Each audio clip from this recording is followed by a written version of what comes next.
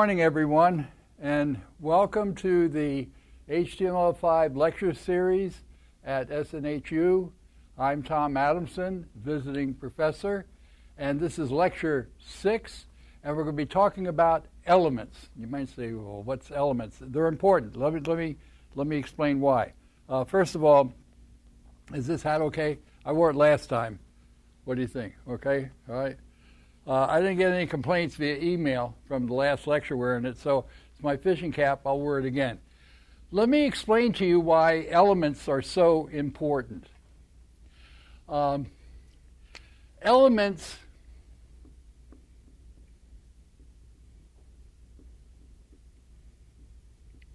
in HTML or HTML5 can be treated as objects.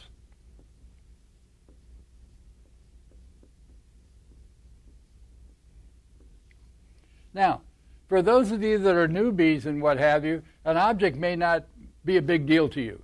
But for us that are into business, it is a big deal. And for you, it should be a big deal. That's why we're going to spend time on elements. What an object is, an object has two things. It has properties and it has methods. Now what this means is that anything at all on the web page that you see, let's say you have a picture here. This picture we'll see is an element. And what you can do with these objects is that you can find out what the dimensions of this picture are. That's its property, you know, how high it is, how wide it is, where it's located on the screen. You can change any of those properties that you want. Not only that, you can use a method that will cause the picture to move across the screen. You can use a method that would cause pictures to change different images. So when we talk about elements in a web document, what we're really talking about are objects. Now you might say, okay, I'm cool with that. So that's why we need to spend time with this. The other thing is that when you look at literature for HTML5,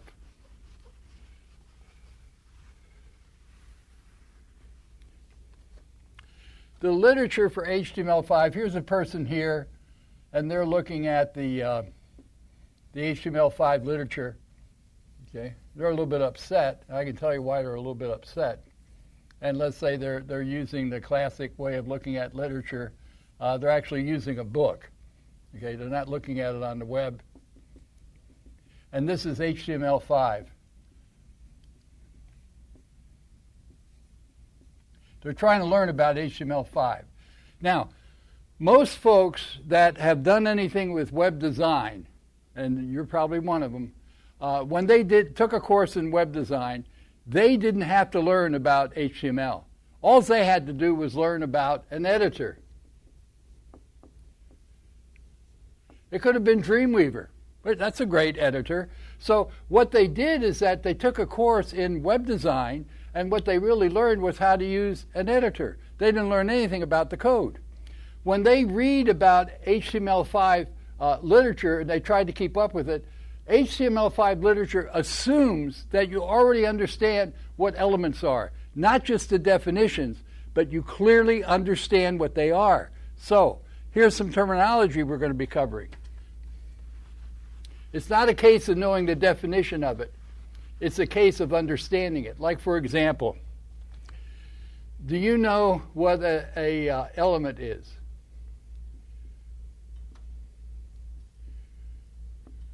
Do you know what an empty element is?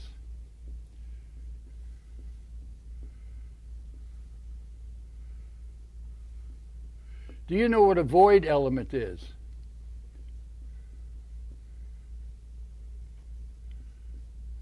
Do you know a start tag?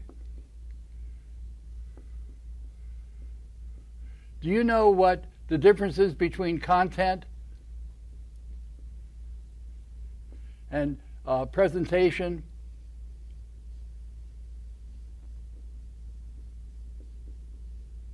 and structure?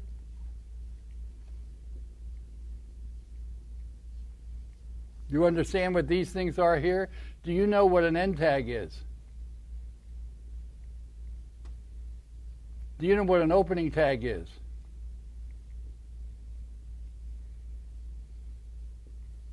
Question mark, question mark. Do you know what a closing tag is?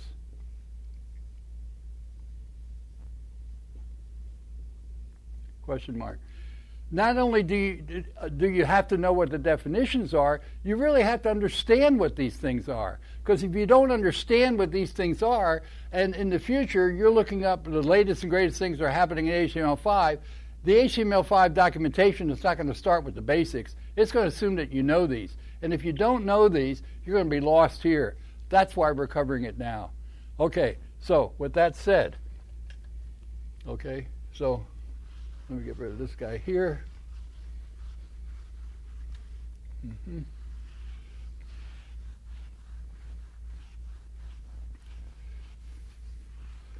let me get my academic notes here. I've already had some of my coffee. What is an element?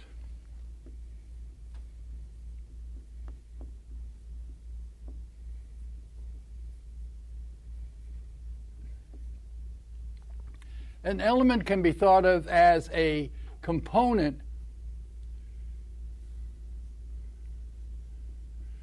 that is a part of a system that contains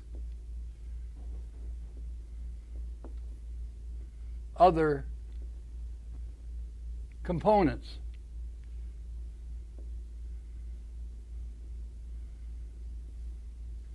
In other words, an element has parts, and these parts are treated as a whole, and it's in a system that contains other elements that have parts that can be treated as a whole. And you might say, okay, so what's the big deal here?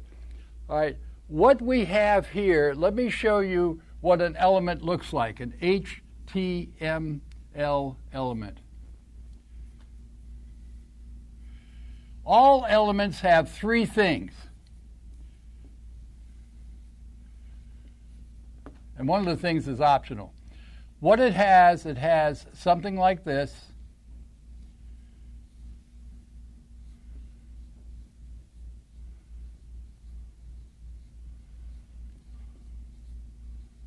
Welcome to my site.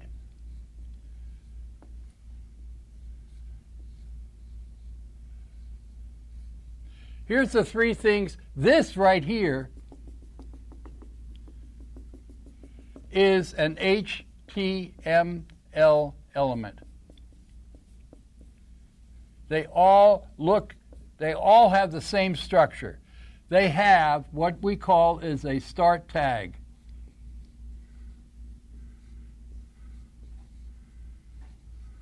They all have what is called an end tag. And they may or may not have content.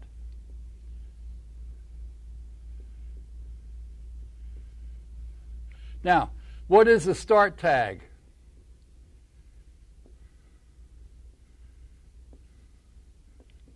Well, you know, when you play tag, you played tag when you were a kid and what have you. People go around and let's say somebody's it and you're trying to run away from them, and they come up and they touch you and they say, okay, you're it, so I've been tagged, okay? Now that means I've got to do something. So I'm going around chasing people, and I don't want to be it. The browser on about the content. You might say, well, what's content? Bear with me. Let's talk about the end tag. The end tag tells the browser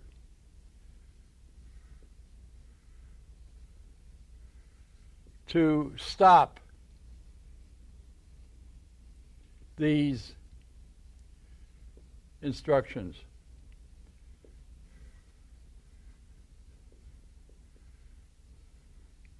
Okay, so the start tag begins the instructions to the browser about the content. In other words, this start tag tells the browser, this is how I want this content, what I want done with it. In this case here, for the H1 tag, the browser understands that it's to display it in the largest size that's capable of displaying it with that tag. The content is the information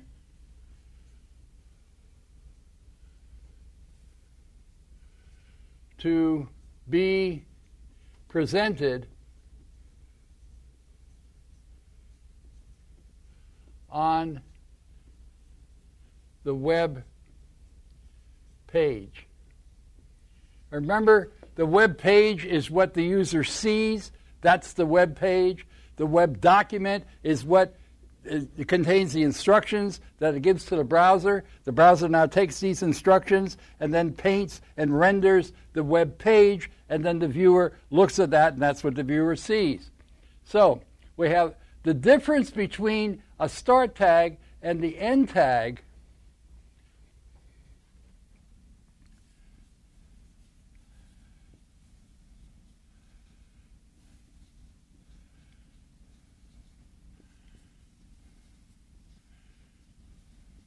end tag is like the start tag,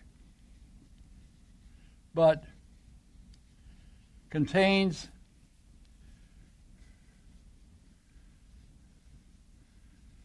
the /.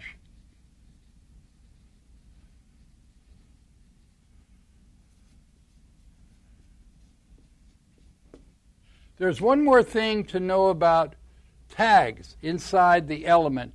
Tags inside the element is that tags are never displayed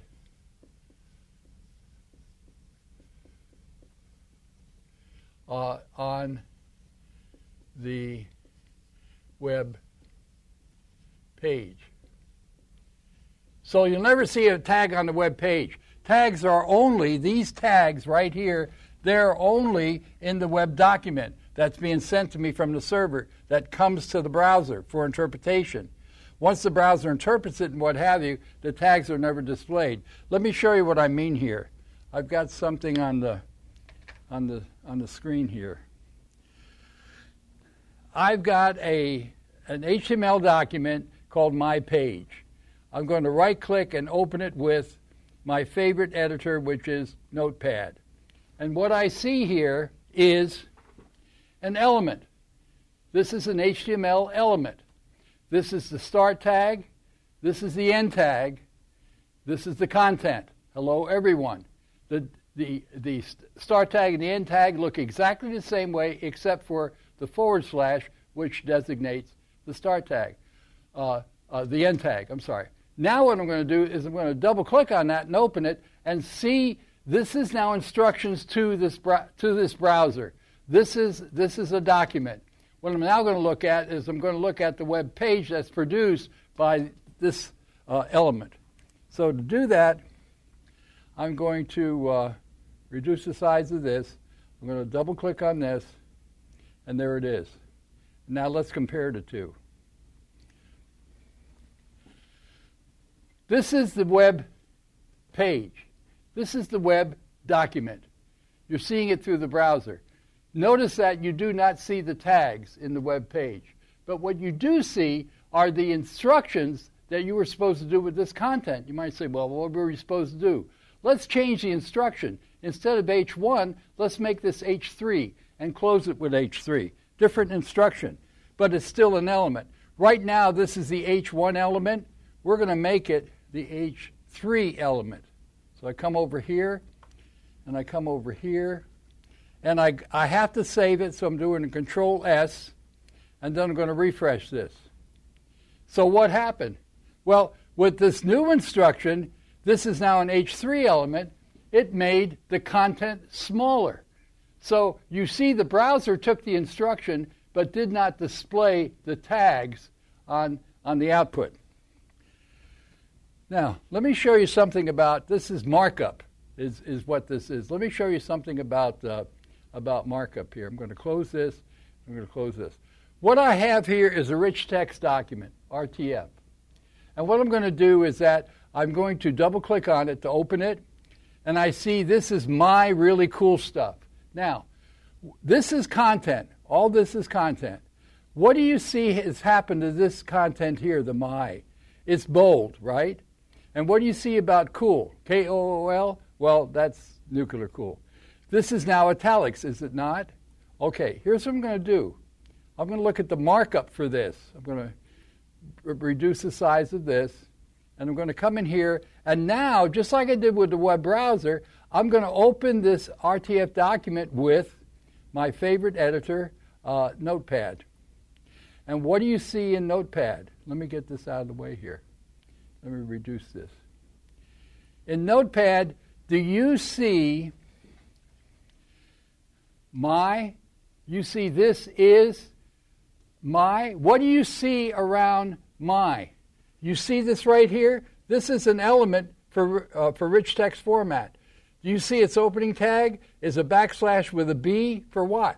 For bold. You don't see it here, do you? No, because it doesn't display it. Do you see the closing tag for bold? It's a B, 0 right here, B-O, right? And do you see really, what do you see starting for cool to make it italics? There it is. That's the instruction to the rich text format. Cool, and that's the closing tag. And then what do you see starting right here? A paragraph. What do you see this? What do you suppose that is? FS22. That's the font size. The font size on this now for the new one is going to be 22. All of this right here is header information that gives information to the rich text document on information. And we'll find that the same thing is true on a web page. So markup is not only used for web pages, it's also used for word processors. It's also used for spreadsheets, but you don't see it, okay? But the device does.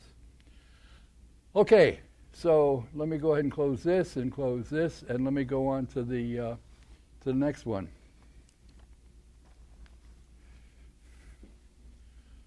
Now, I'm going to give you an example of some elements. We'll have a look at them. The important thing is to get the concept of what an element is. It has a starting tag, and it may or may not have an ending tag. You say, wait a minute, you said it always did. Well, bear with me. And then the other thing, too, is that it may or may not have content. It will evaporate and you buy more. Okay, here's an example. I'm going to put here H1, and this is my story. And here's close H1. Okay, so here's an H1 element. This is the opening tag, start tag. This is the closing tag, the end tag. This is my content. And so I'm going to start here with the start tag, which means a paragraph. This is my B for bold, start bold, real. Let's end the bold. So this is a bold element, okay? Story. That and I'm going to put this in italics, no. I'm going to stop the italics. You will like. I'm going to end the paragraph. As you can see here, what I have is I have an H1 element. I have a paragraph element that starts here and ends way over here. And look what's inside the paragraph element. I have two other elements inside the paragraph element. I have a bold element and I have an italic element. So what does that mean? It means that elements can contain other elements. Now, what's so really cool about that is that when we come to treat this as an object, I can treat this whole paragraph as an object that has properties and methods, and within that object, I can treat the bold and the italic as separate objects because they're separate elements, but they're contained in here. So what happens to the paragraph element, what I do with that, is also going to affect the bold element and the italic element, but what I do with the bold element will not affect the paragraph element or the italic element. This gives me tremendous power over what I can do with a website. And you're beginning to see the secrets of HTML5. Okay, so let's see what I got here now. We're going to look at, and this might sound a little bit weird to you, but weirdness sometimes takes a while to understand. You'll understand this weirdness when we get into some more details, but I have to explain it to you now. And what these are called empty elements.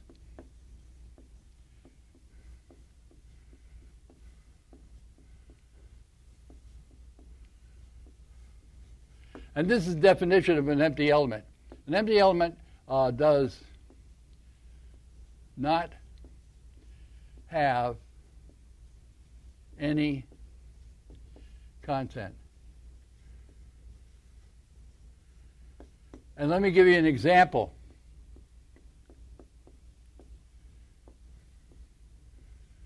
An example of an empty element would be this. Start a paragraph, end the paragraph. And notice there's no content. You say, why would you want to do that? That looks pretty dumb.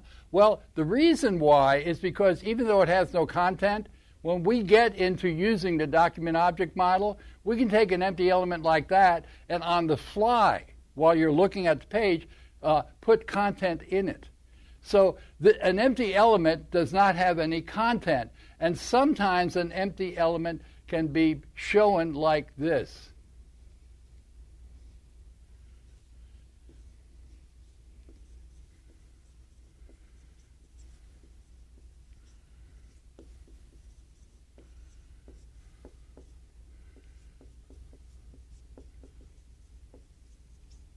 Now, of course, somebody looking at that, they're going to try and figure out, they're going to be really surprised to see something like that, to say, gee, why would I even want something like that? And so, of course, when they look surprised, they're going to say something like, wow, what is that for? And that's a good question to ask. Well, it's for a future lecture, but we really need to define it now. An empty element does not contain any content. Okay, now. Now we need to look at, besides empty elements, we need to look at a void element.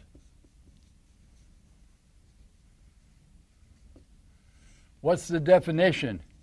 Void elements do not have a closing tag. They simply don't have a closing tag, which means they're not going to have any content, no content. You might say, what? That's what? What is that? Well, one of them is a BR for a line break. That's an empty element. Another one is an HR for a horizontal line. These are void elements. Let me illustrate what I mean here. I can show you what I mean. Okay, with my super duper browser. If I can find it here. Yeah, here it is. Okay, what I'm going to do is I'm going to open this up with my favorite editor, which is Notepad. And what I'm going to do here is I'm going to take this out, and I'm going to put this, whoops, come on. I'm going to take this out, and let me go ahead and delete it. Okay. This is to illustrate a line break. Note that a break here does not follow. Whoops! I hit the mouse pad. What you see here. Now, notice I have line breaks here in the document. I'm going to save this, and let's see what these line breaks do when I look at the web page. Do you see that? The line breaks on the web page are determined by the size of the browser. It has nothing to do where the line breaks were here in the document. So let's say that I wanted a line break here right after the word line break. Well, the only way I can do that now is by changing the size of the browser. There it is. Okay, so if I wanted a line break there, I put a void element, BR, and the way I normally do it is I put a space with a / following it like that. I can leave that part out. It'll still work. Now watch what happens. I'm going to come back here now, break this out again, and I'm going to refresh it. What do you see now? Now you see there is a line break there. That's because of this void element. I didn't have to do it that way. I could have done it this way. And let me do a save and do this here. Still gives me the line break where I want it from this void element. But convention tells me to put a space in with a / like that. Now when I do that, that means it's pretty much guaranteed it'll work on just about all Internet appliances. So if I want to hard code a line break, I have to use a void element. Notice this has no content. All it is just a line break. The same thing if I want to put a HR in here. That's a void element as well. Control S to save. Let's see what happens. It gives me a nice line. You see the line down the bottom? That's what this right here does. Okay? So these are void elements. You want to see an empty element? Okay, fine. Let's show you an empty element. Okay? There's that. We'll make a paragraph an empty element. Okay? What do you think is going to happen? Absolutely nothing. Will you see it? No, you won't see it. I could have also shown it this way. I could have shown it like this.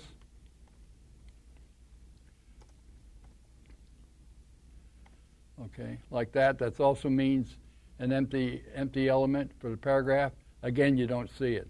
Okay. All right. So let's see. Oh yeah, here's the other thing we need to talk about. So we should know now what is an element, what is an empty element, and what's a void element. We should know that the tags that make up elements are never displayed through the web page. Now you might say, wait a minute, Adamson, I've seen a less than sign and a greater than sign in a web page before. So don't tell me you can't show them. Yes, you can do that, but here's what you have to do. You have to use a special code. Let me show you. After C here, I'm going to go before the horizontal line. Let me get rid of these paragraph things, okay? And I'm going to show you one. And it is the ampersand, LT for less than, and a semicolon. And I'm going to put a space here. Here I am, as if it were content. And then I'm going to put this and sign again, GT for greater than, and a semicolon. Now I'm going to save this. Now I'm going to come up here and refresh. Now what do you see? Now you see these things, don't you? Right? But in order for you to see them in the web page, I had to put a special code of this right here in the web document. So you do not see these when they're actually used as a tag. You only see them when someone forces a code for you to see it in the web page. Okay. All right. So what was the next thing we were going to talk? Oh, yes. Tags are not case sensitive.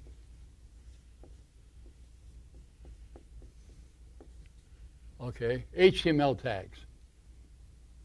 Like, for example, I could have a lowercase p as an opening tag and then some content here, and then I could have an uppercase p as a closing tag, and it would work fine. I could have, for example, here's another tag, code. I could have lowercase code here, and then some content, and then I could have a closing tag or a stop tag with a capital C, ODE, like that. Again, it would work fine. This is not true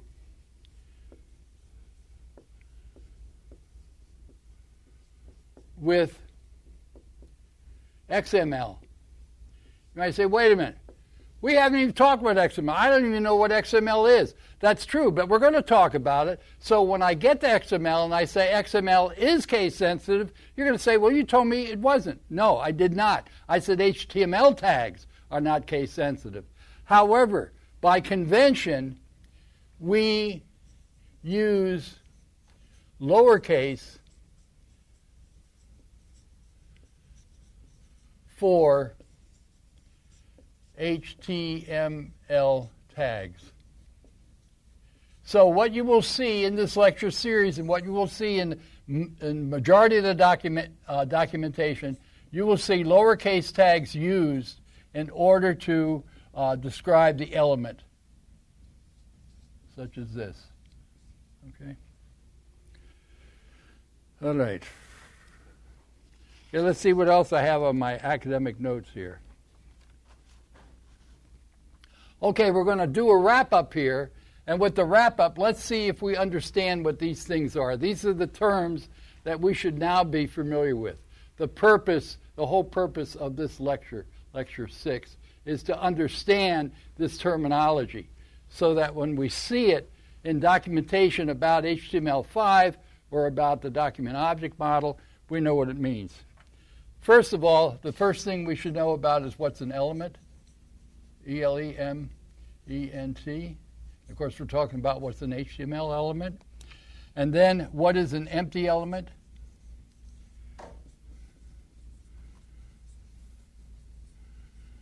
And then we should know what is a void element.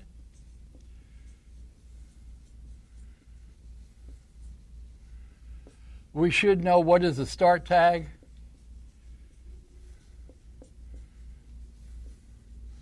We should know what is an end tag. We should know what is an opening tag. If I didn't mention it, an opening tag and a start tag are the same thing. It's just another term for the same thing. And the same thing with a closing tag. Sometimes literature will call it a closing tag. Sometimes they'll call it an end tag. So end tag and closing tag mean the same thing. And then what we need to do is talk about enclosed elements.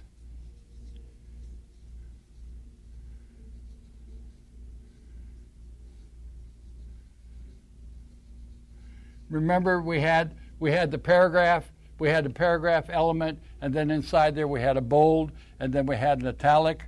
Okay. And then we should know with these that these are objects within the document, the web document, which allow us to use OOP OOP stands for Object-Oriented Programming Techniques. QUES on any HTML element.